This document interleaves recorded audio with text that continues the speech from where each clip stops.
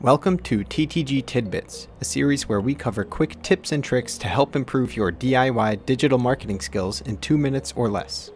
In today's video, I'm going to be showing you how to find free, high-quality, royalty-free images that you can then use on your website or design project or whatever other project you might be working on for your brand.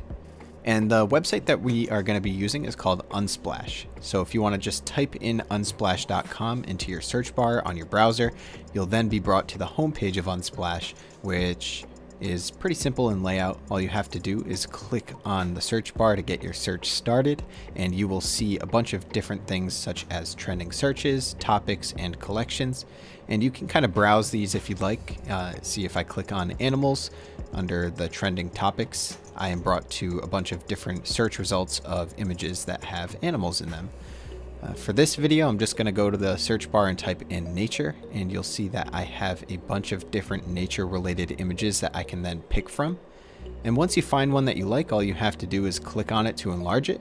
And then if it is in fact the image that I want to use, I just go ahead and click the big green download for free button in the top right hand corner.